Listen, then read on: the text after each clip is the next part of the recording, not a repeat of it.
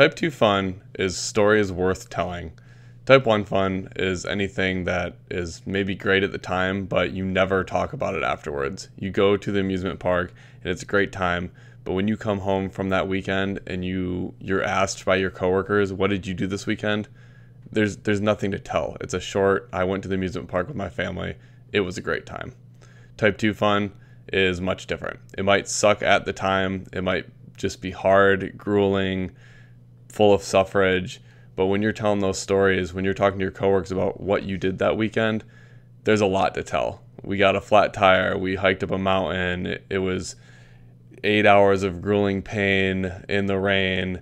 And it's something that's worth telling. It's something you look back on and you laugh at, and they're your favorite stories that persist forever. Some of our Type 2 fun stories are my favorite. They sucked at the time, but they are the ones that we always tell when we're at social gatherings and are talking to people. Here we call it High Quality Fun podcast, and the motto is tough times make good stories, and it's just that. We want to reach out to people that have Type 2 fun or Type 3 fun stories that are just worth telling. We want to rip those apart. Why do people go out of their way to have these grueling experiences? Because they're worth it, because they're a test of the mind and the body, and when all is said and done, it makes for a great story and a great lifestyle.